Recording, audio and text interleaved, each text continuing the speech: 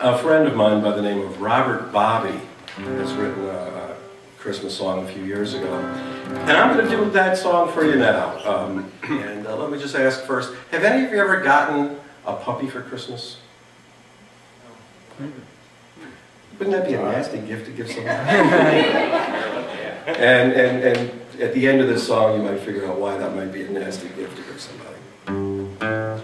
Got in my car just to go out shopping. I hadn't gone far, hadn't planned on stopping, but I saw a sign leaning on a hay bale. Sign said, Christmas puppies for sale. Now what goes on in a little puppy's head? Will my new master let me sleep on the bed? Will they have food that's nice and yummy? Will they have a fireplace to warm my tummy? Well, I stopped my car just to take a little look. I knew in a moment that I was hooked. 'Cause one little puppy, cold and alone, with a look on his face that said, take me home.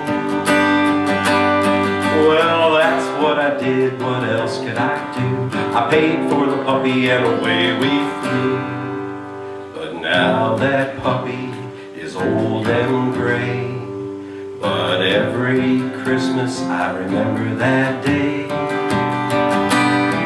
My Christmas puppy just peeing on the floor, missing his mommy and peeing on the floor, stuffing his tummy and peeing on the floor. That's what Christmas puppies are for. That's what Christmas puppies are for. Yeah, my Christmas puppy just peeing on the floor, missing his mommy and peeing on the floor, stuffing his tummy and peeing on the floor. That's what Christmas puppies are for. That's what Christmas puppies are for.